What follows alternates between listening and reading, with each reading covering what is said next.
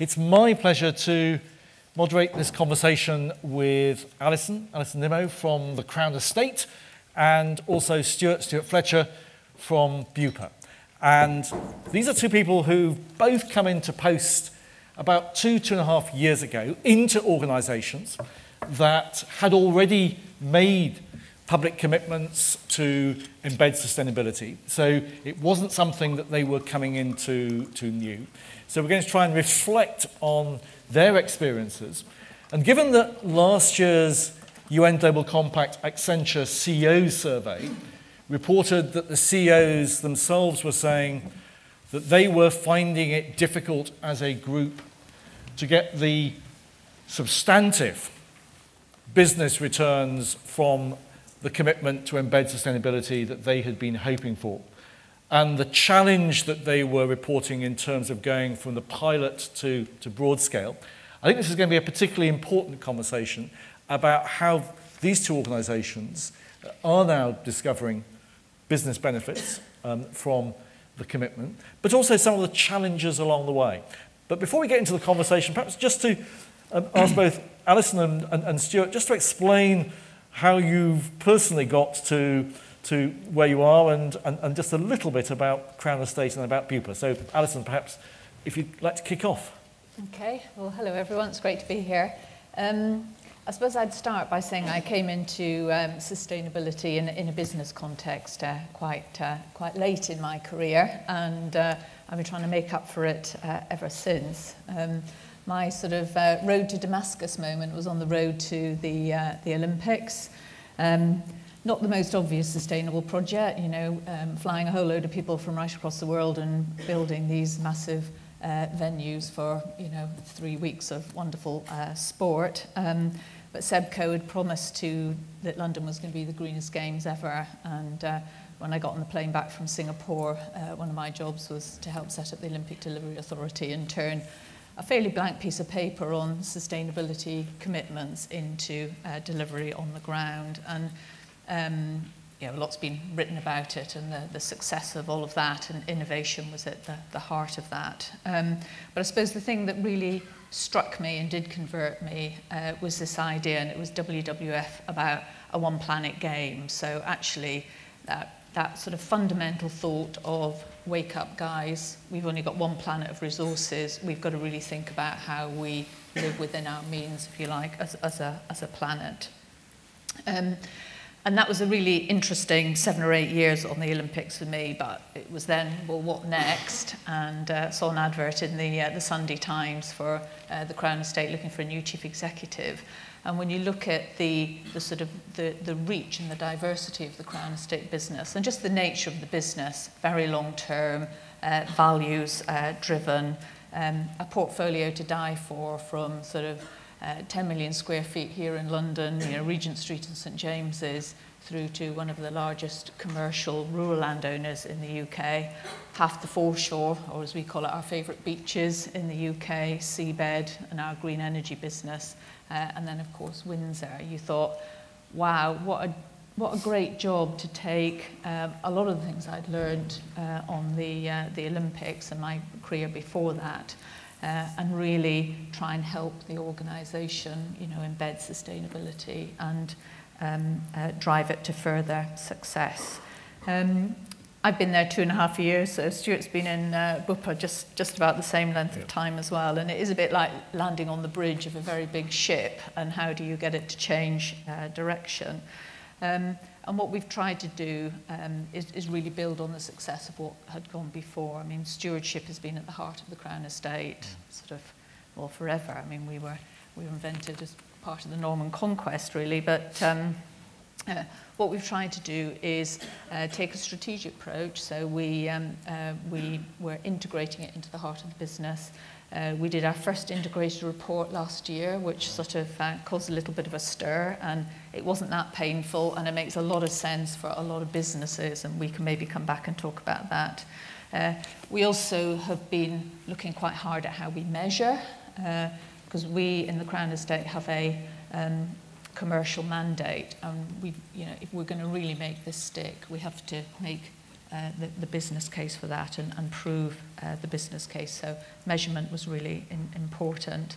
The third bit, and I know Stuart, in fact we've nicked some ideas from Stuart and his team, is about how we mobilise the team around it and actually got people to believe in it, to lead in it, and really empower the organisation. So less command and control and much more really giving people the space to sort of innovate. So we've done a lot. I think I'd reflect just on 3 things that I have learned. I think leadership is fundamental. As I say, if we're going to mainstream this, it has to improve the bottom line, and you've got to be able to prove that. And with an organisation like the Crown Estate, it's the reach and the leverage, and I'm sure we'll come on to talk about supply chain and partners and how you can.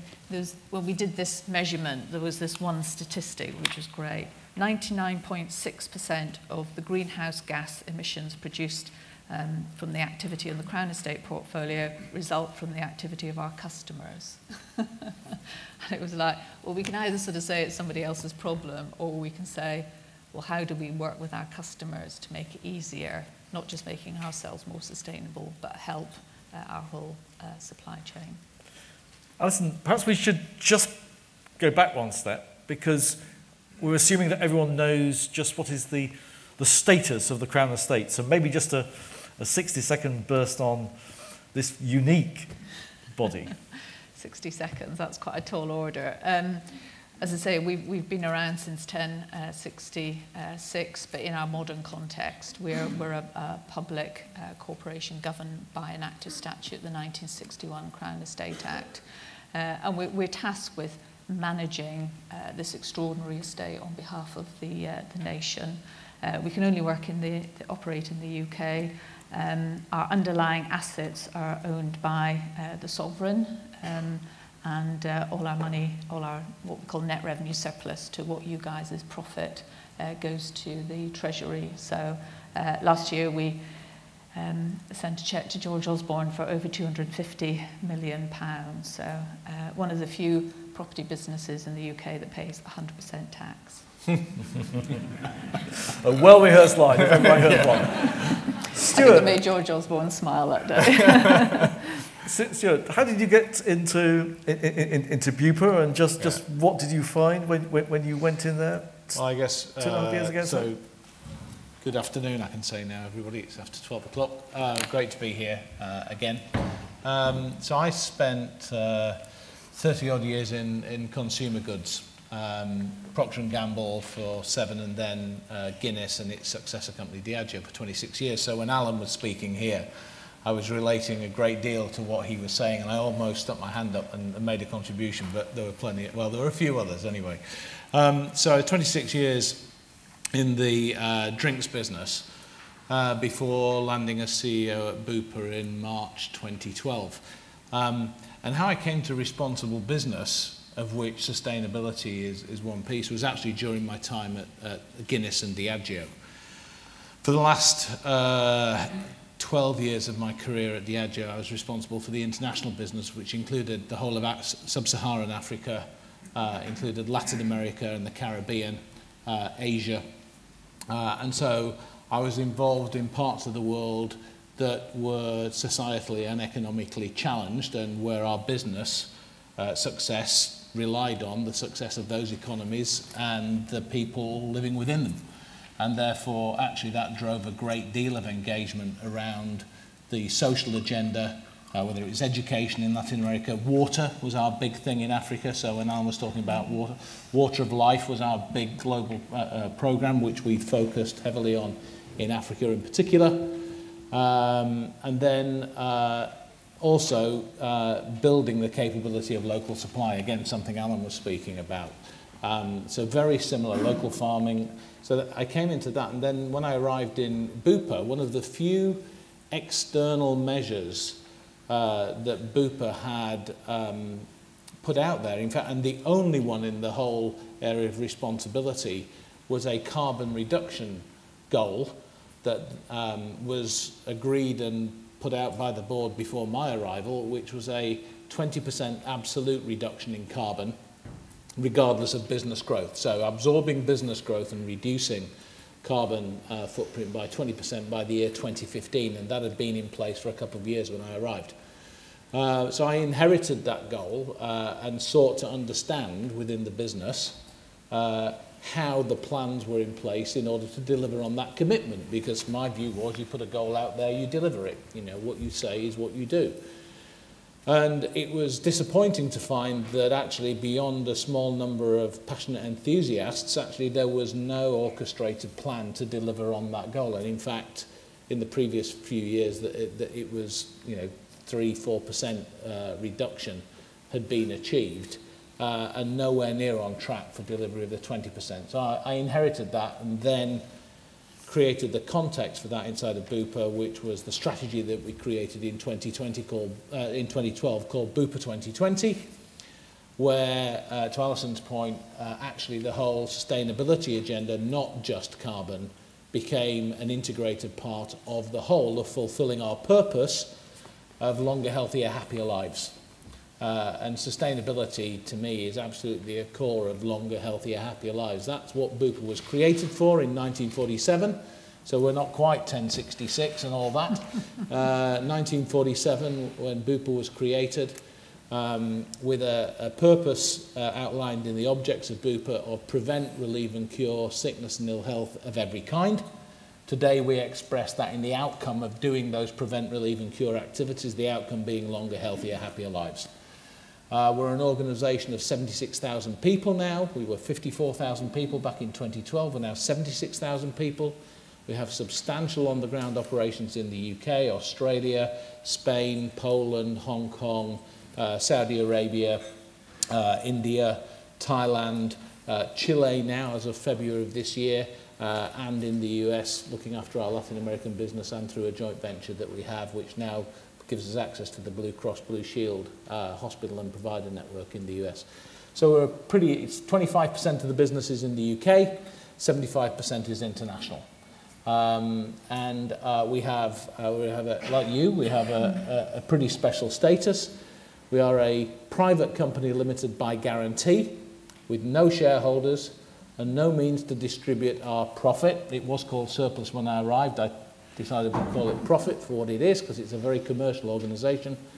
No means to distribute our profit to anyone. Shareholders, if the company were ever sold, no surplus could ever be allocated and delivered to any individual. 100% of the profits, the cash, the surplus, or any proceeds of sale from the business have to be reinvested back into the business for the benefit of customers today, customers tomorrow, and wider society, and that's called out in the 1947 articles.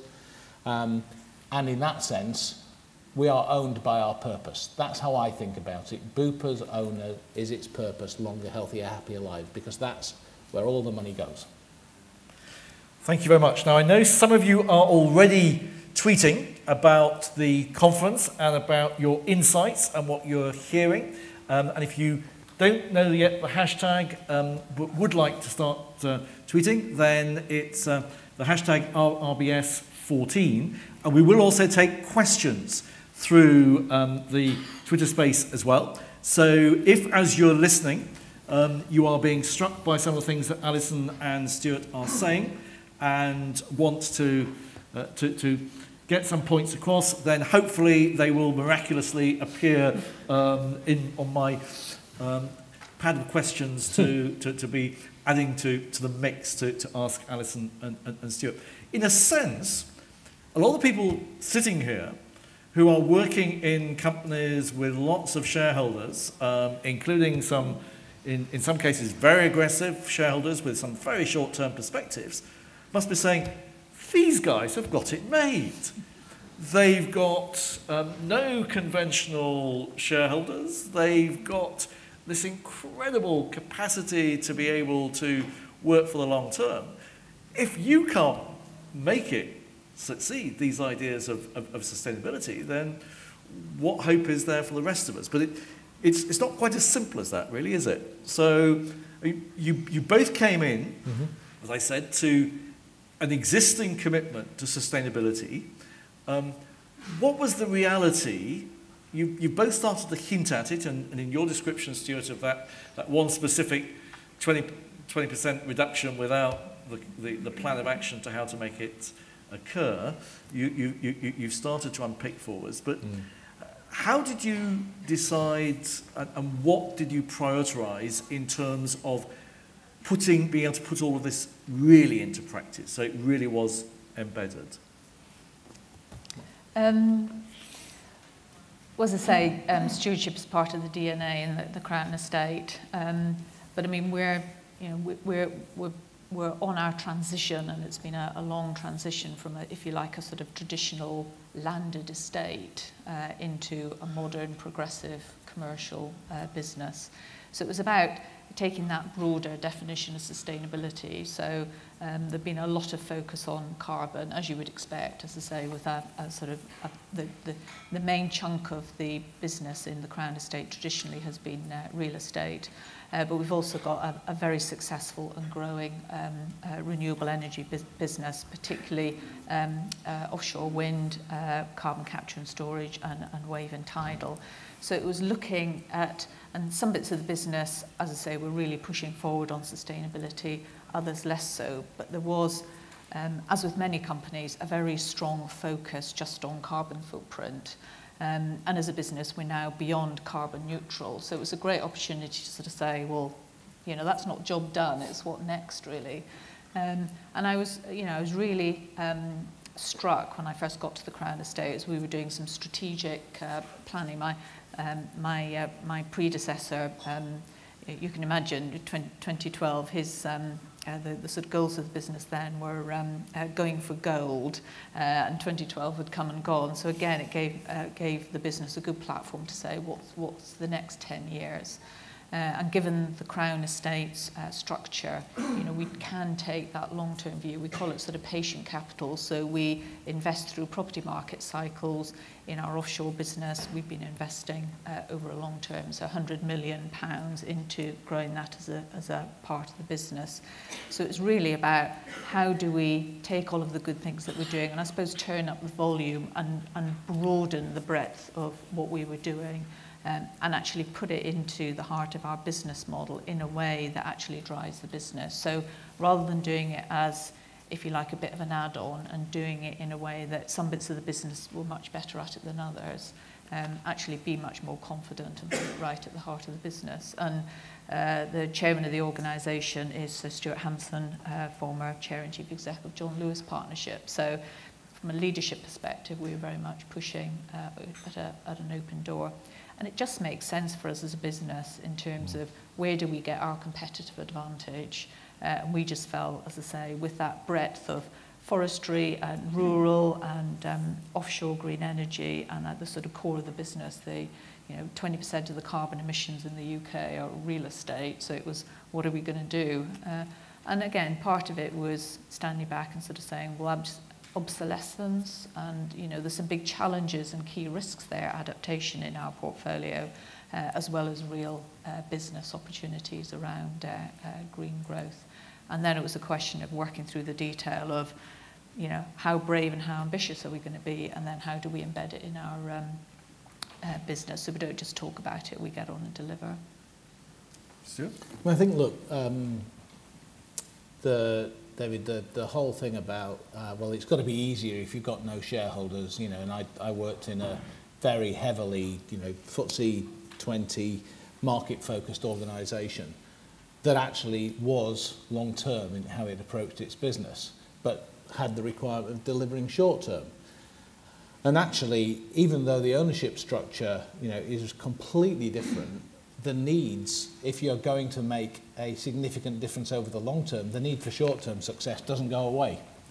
And I think, it's almost set up for a sort of lose-lose thing by talking about long-term performance as opposed to short-term performance. It's delivering both. Because the way to delivering long-term performance is to have an organisation that's focused on delivering in the here and now, but sustainably. So short-term performance alone won't do it. And I would say there wasn't sufficient focus on long-term performance orientation within the business, and that's something that we shifted through the strategy. So the big shift to bring the focus, I think, to long term was to create a strategy in 2012 that called for things in 2020. So that was 8 years away with some very clear goals. And that strategy was all about our purpose fulfilled. The strategy and the vision that goes with it is what's the biggest fulfillment of Bupa's purpose that we could imagine and beyond that which could be reasonably expected. So something extraordinary. And that's what we set out. And the 3 key planks of fulfilling on that purpose were around the healthcare partner to millions more people. So people living longer, healthier, happier lives in more places around the world, more people and to more effect. And what the impact that can have inside health systems and health system costs, which again is another form of sustainability. Sustainability of health systems is very challenged around the world, not just in the UK. The second plank was extraordinary business performance. And you go, well, how's that a plank of a strategy? Well, actually, you have to create a strategy to deliver extraordinary business performance so that we have as much resource as possible to be able to deliver on the healthcare partner to millions more people in more ways to more effect, more dynamically, actually, around the world. And then the third was that people love working at Bupa. So the third plank of our strategy was to have the 54,000, now 76,000, however many will be in the future, literally love working at Bupa because we held as an executive team the belief that when people love what they do, they bring more of themselves, more of their whole selves to work. That in turn affects the performance of the business and opens up the business to different thinking than when people think they're being put in a box that's just called care home assistant or just being called a call center operator. No. When they're really part of and engaged with the purpose, they bring more, and more is possible. So the strategy really has been around bringing more focus on people love working here to generate more extraordinary business performance, to enable us to be healthcare partner to millions more people around the world in more ways, and therefore deliver on our purpose. So joining the dots for people that these things really, really focus has made a big difference. And that means that, yes, we have upped our investment. So we've been investing in new operations in new countries, investing in existing businesses, and investing in carbon reduction plans that now we have, we put a £25 million investment fund for 2014 into play specifically for projects that would enable us to move from our 6% reduction in footprint as at the beginning of 2014 through to 20% by the end of 2015. And 25 million is the first tranche, another similar tranche in 2015. And we've got 300 projects now that we're all bid for on a 4-to-1 ratio. So local businesses had to put 20% of the investment in. We then funded through the Carbon Reduction Fund 80%. All of them had to have great financial returns. So this nonsense about you can't do the right thing for carbon or sustainability and deliver profits, I don't buy. You just have to push yourself to find a way. And all of these were mid-teens return investments. And as a result of which they've got leadership, local engagement, and it's now underway. So I think what I'm hearing from both of you is this has to be the strategy as opposed to a separate strategy. Absolutely. There's a very strong emphasis on metrics, on measuring those on a regular basis, and on intense communication. Very similar, of course, to what we were hearing from Justin King earlier on this morning. It sounds fantastic. But where are the challenges in making this really stick that you're grappling with, where, for instance, the opportunity of getting some input from 400 people who are working in this field and don't always get the chance to be able to speak directly to the CEOs.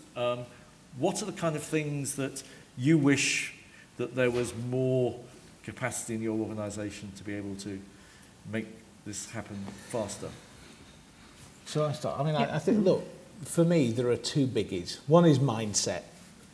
Really, leadership mindset as much as people mindset on the ground. Actually, I find it a lot easier to have people on the front line shift their mindset. The leadership and management mindset shift that this isn't separate from, this is part of, we are still struggling with. So do I have a sufficient critical mass of the top 350 leaders in our business who get it now and are starting to get it? Yes. Do I have that operating all through the organ? No, I don't. You know, that would be a ridiculous thing to say. But how I get people to stop thinking this is separate from, as opposed to part of, is one of the big challenges.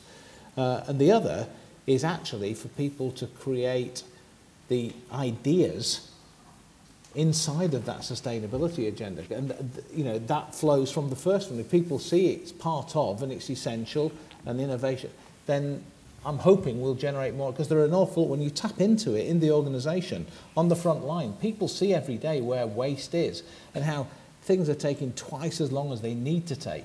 So not just I'm talking about waste of material, I'm talking about waste of time, energy, emotional energy. People see where it is, but they don't have the freedom, back to the empowerment thing, they don't have the freedom to solve for it. So those are the two big challenges for me. And there's a good Procter & Gamble brand man like Stuart. And actually, I was a long time ago as well. I never missed a marketing opportunity either. And that whole question of how you empower people and then get the creativity. Of course, one of the ways of achieving that is through the whole idea of encouraging the social entrepreneurs inside their organisations to come forward and really champion their ideas. And if it was difficult for a marketing man, imagine how much more difficult it is for an ex-finance man, right? So. Touché. I think that empowerment and belief and getting people behind it and sort of celebrating the success and the sort of the feel-good factor is an incredibly important part of it.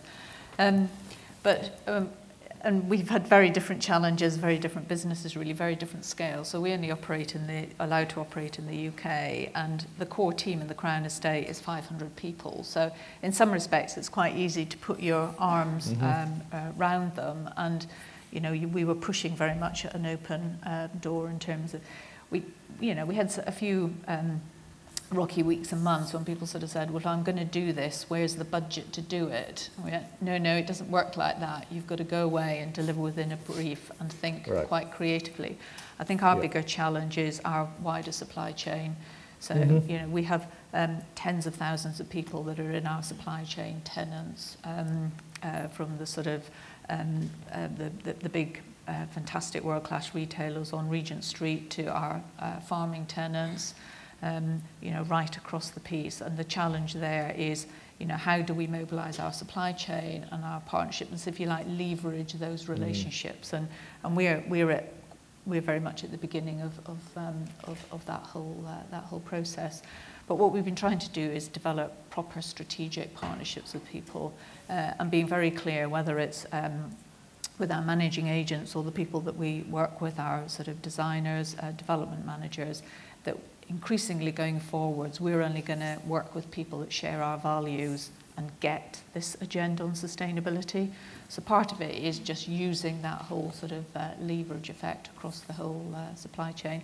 And people are getting the message, and when people start bringing the solutions to you, you know you've started to crack it. For sure. But also, we've got to make this, you've got to make it resonate with people. And I think Regent Street is a fantastic example. You know, not only is it one of the best retail streets in the whole of the world, if you sort of scratch the surface, and you know, incredibly commercially successful. And then when you look at what we've done in terms of the protection and enhancement and investment in the heritage of the street, I mean, it's looking absolutely stunning. My heart skips a beat every time I walk up it. But then you look at all the new developments we're doing, and they're cutting edge from a sustainability point of view.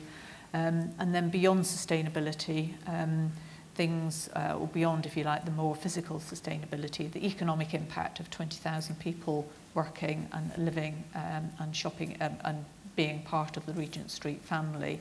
And then on our workplace, we've got workplace coordinator. We've got 3 of them now in the business. And on the social and economic side, we're matching up young unemployed people. It started off as Westminster, now it's across London through Recruit West End, to place young unemployed people into jobs in Regent Street and St James's. So everything from Superdry and Burberry to the Ritz, getting young people into jobs. So, you know, using that as a case study and celebrating the success and the feel-good factor that gives to people working on it. It's not like any other street or any other property portfolio anywhere else in the UK, or indeed I'd say the world.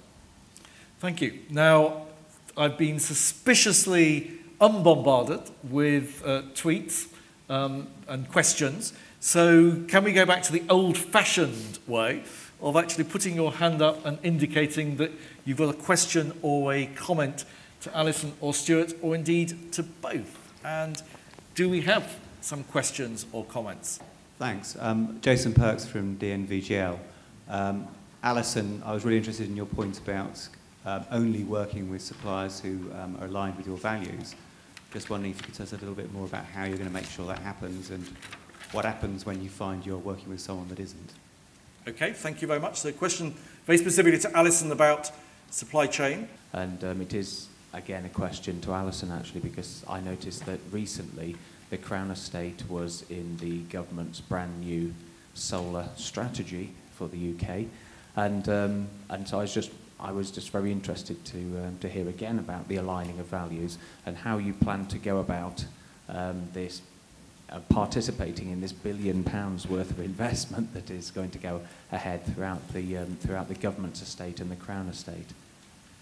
And any further questions in this first round from way over the far side at all? Or there's a lady over here, please. The Crown Estate's been established since 1066, therefore by definition it is sustainable because it's been here for such a long time. So in terms of the historical aspect, how do you move people or the employees away from feeling, well, we've been here forever, so how are the initiatives that you're trying to bring on board going to change that anyway? Is it not inevitable that we are going to be here forever just by the fact that we've been here since 1066? So I'm sorry if that sounds a really silly question, but...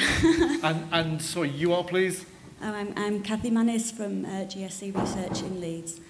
Thank you. So, whole swathe of questions to you, Alison. Some interesting ones, some tricky ones as well. I think on the supplier front, what we've been doing is really focusing sort of behaviours and culture and the clear strategy within the team itself, and we're now just starting to roll that out to our suppliers. Part of it is getting the brief right for some of the things we're doing, whether it's new developments or whether when we are bringing on board new partners. For example, we just re-tendered the management of Regent Street, so massive from an asset management point of view, and putting in clear targets within that goes beyond just, you know, going around and collecting the rent. What we've also been doing is trying to communicate through a whole series of conferences. So we had our first sustainability conference with our urban, well, actually we've had 2 now. And we set up an awards program. So if you like, we're trying to differentiate with our suppliers by celebrating the ones that are doing really good things. And it doesn't half create competitive tension with the ones that are sitting in the audience and haven't got the awards in terms of sort of getting the message about what we want to do. I suppose it's a bit like where we were with health and safety 10 years ago, where you get to a point where there's a hurdle where you just won't work with a company that doesn't hit minimum standards. And I think that's where we're moving on sustainability. We're starting with some of our big strategic partners. So our partners on Regent Street in terms of investment partners are the Norwegian Sovereign Wealth Fund, Norwegian Investment Bank. They really get sustainability, they really get what we're trying to do, and they completely buy into that whole sort of placemaking, and if you like, that sort of broader sustainability brief. But the trick now is to sort of push it down the supply chain. And I think the bit which I assume your question was getting to was, at what point will you either get rid of people that don't hit the mark, or just say, I think in terms of our procurement and being really, really clear, and I think we'll just keep notching up the temperature, as I say, starting with the strategic partners, but working all the way through the supply chain. But I think most people out there are pretty business savvy, and they'll get it. And what we found with people, and we've had some great stories in our supply chain, is, you know, it's not just the Crown Estate asking them to do that. I mean, we're not the only enlightened client out there. They can see that other clients are looking at this, and so they're looking to learn from what we're doing. So actually, they can then roll it forward to their other clients. So they see it actually as a, you know, being a good business, being good for business. In terms of the solar strategy, you've caught me out on that one. We're doing quite a lot in terms of solar strategy in our rural estate on farm buildings and the like, but we haven't gone big into solar. There's a difference between Crown property and the Crown estate, so I suspect if it is on the government estate, if you like, that's not directly linked to us. But you know, we are looking at all renewable energy sort of on and offshore. One of the challenges that we have with solar is there's clearly an opportunity in our rural estate, but it's slightly controversial putting rural panels on farmland. So this whole debate in terms of natural capital and what's the priority for using our, if you like, our agricultural land. Should it be food? For food, should it be for energy, should it be for new housing, is quite a difficult balancing act that we're in the middle of at the moment, and I think solar plays into that one. I think in terms of having been around since 1066, I don't think it was a stupid question at all, actually. I thought it was a fascinating question. And I think you know, the Crown Estate has a number of different business areas, and one of the things we've been trying to do is get that real single sense of purpose across the whole of the organisation, and I'm sure Stuart will say a little bit more about that.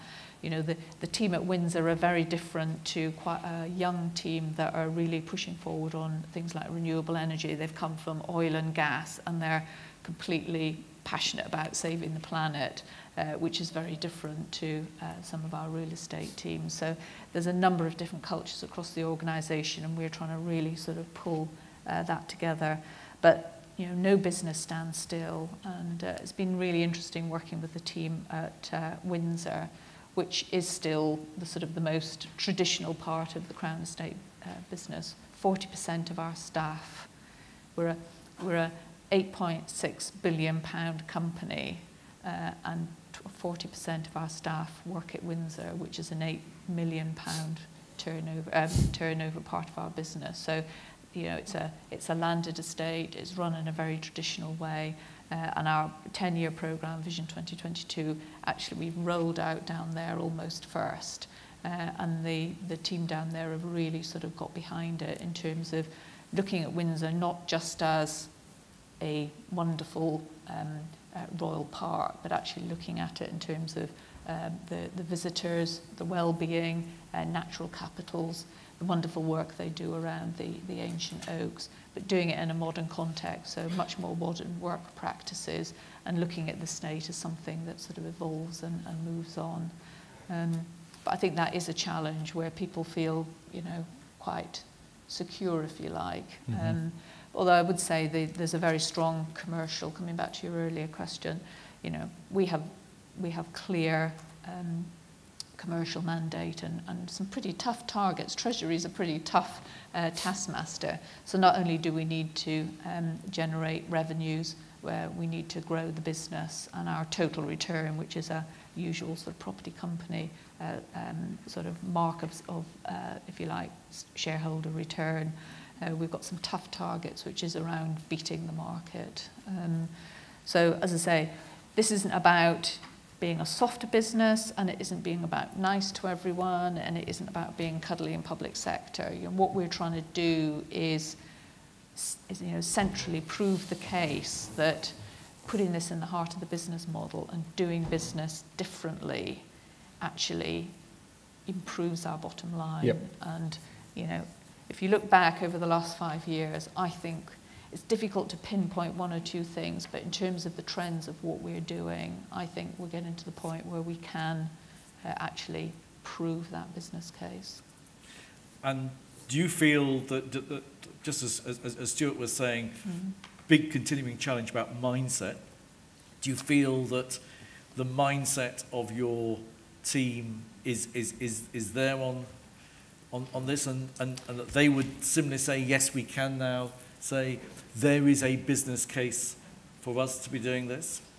Yeah, I think the mindset's probably less of a challenge in the Crown Estate. As I say, stewardship's been part of the DNA, and at the end of the day, a lot of what we call it real estate and foreshore, but it's people's favourite beaches, it's mountains, it's forests, it's the public face of London, you know. So I think the people that have been attracted to come and work in the Crown Estate have that sort of sense of placemaking and sort of history.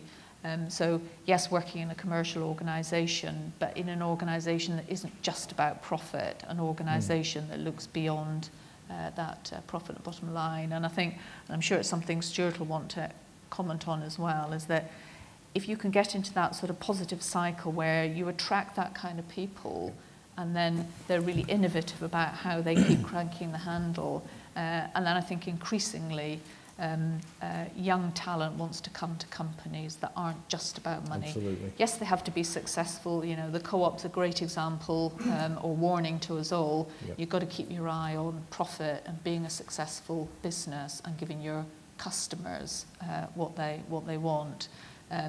But the really successful companies that we're working with are going beyond that profit, and I think they're getting, you know, that next generation of new talent. Those are the kind of companies they're looking to work with. I think that, you know, what I wouldn't want to have, David, land is that the mindset is not about people wanting to work for an organisation with Bupa with the purpose that we have. Actually, the vast majority of people in that business love the fact that we have the purpose and the status that we have. That's what's drawn them there.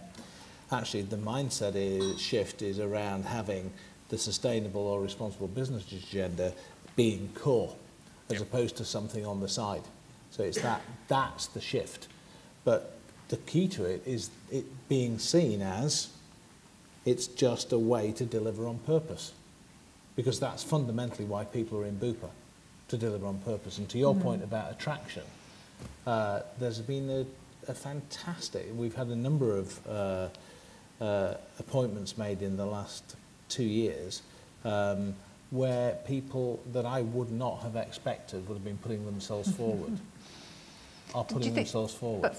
But that gives you a competitive advantage. It's fantastic. Yeah. People want to work for purposeful businesses who care about stuff as well as caring about financial success. And then that creates the kind of environment we all want to work in. Yep. And what do you see, both of you, is your leadership role? Because the buck stops with you both. When it comes to leading on sustainability, what do you think is your distinctive contribution? I had many years ago a wonderful chairman in business in the community, Hector Lang, and he used to say, David, I only do those things that only I can do. What are the things that only you can do, in the sense, not because it's Stuart, not because it's Alison, but because of virtue of the fact that you are the CEO? Well, I'll start with, I have a very deep-seated personal belief that life's very precious. I mean, really, life is very precious. We get one run at it, and to have it count. And over the years, maybe not as articulated in this way, it's like make a difference, a big difference around me. And I think one of the things that I can do in my role distinctively is to join the dots for people about how what they do really does make a profound difference, A, to the fulfillment of purpose, and B, to each other, and C, to the performance of the business. And that joining the dots for people, having them really feel essential, because they are. I mean, our business would be nothing without 76,000 people. People working in care homes on the front line, you know, it's a really challenging job, particularly when 70% of our residents are dementia patients, have dementia in one form or another. That's in our care homes business. Working on the front line when you're dealing with people who are at their most, urgent need of help and assistance for healthcare, when you're on the telephone, a nurse in one of our call centres, that's the front line. But having them see that the business would not exist and perform and deliver with it, that's something I can do. I can bring that to life in a very vivid way, and that it counts. And it counts not just for today, but it counts for the long term of the business. And I passionately believe that engaging people in the business is really key to delivering on what our customers want and expect. So, thank you. And I sense that you enjoy that. I love it. It comes across. Alison? I think it's about setting a clear strategy, and I think people expect their chief execs to be authentic about it, and I mean Stuart's just done it in much more eloquently than I can. But I mean I do believe in this stuff. I think it's really important, and I think the team need to know that it is, as Stuart said, that long-term commitment. Yep. It's not just another initiative.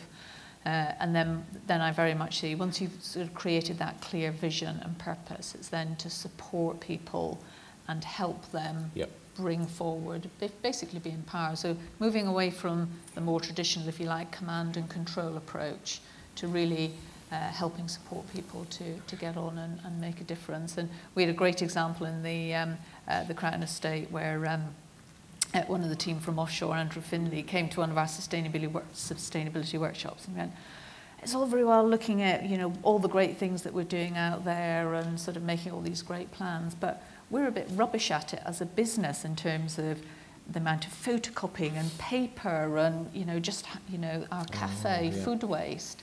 So it's like, well, you know, what are we going to do about that? And so we sort of said, well, you know, what are you going to do about it? And about 8 months ago, set up a Green Workplaces initiative.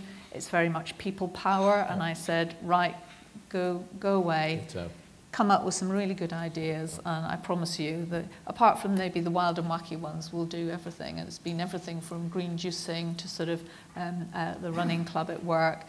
Some great initiatives in terms of how we manage waste, just how we, and it's great because it's been real, the organisation sort of taking control and having that mandate to get on and deliver and actually have some fun along the way as well. Huge ditto to that. I mean, that ability to unleash the passion that exists inside your organisation for doing the right thing.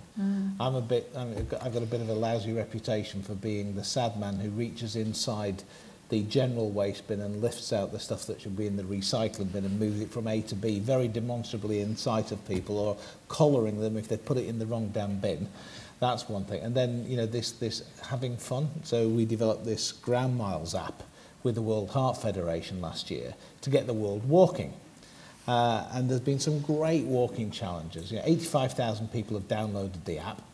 Something like about 2 million people have participated in events around the world, and we've walked 6 million miles since we launched this Ground Miles thing.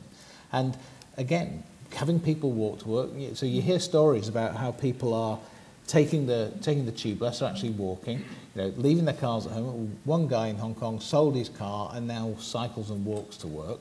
I mean, that's one side, but you can magnify that by many, many times, and it's that stuff that gets people really engaged and makes a difference, and, you know, in spades. And that idea didn't come from the top. It came from a couple of people who had this passionate idea in January of last year and had it up and running in September on a global launch, and it's phenomenal. And it's just get the organisation out of the way and just let them at it. You know, it's phenomenal. We've got a Superstars programme, and one of them is, one of the categories is sustainability. And that sort of whole celebrating success and acknowledging people going sort of above and beyond. It sounds like a really small thing, but it's incredibly powerful. Yeah. And then I think as chief execs, as I think Stuart was alluding to, you've got to lead by example as well. So yeah, I'm now Mrs. Zip Car. I don't have a car, but just how you... My Fitbit and my Ground Miles app running, tracking every bloody step, everybody watching. And on that happy note, I'm going to call these proceedings to a halt. Thank both Alison and Stuart very much indeed for sharing some of their experiences, and also just some of the practical ways in which their organisations are trying to embed sustainability, and also some of the next steps for this. So can I ask you to join me in thanking both Alison and Stuart? Thank you.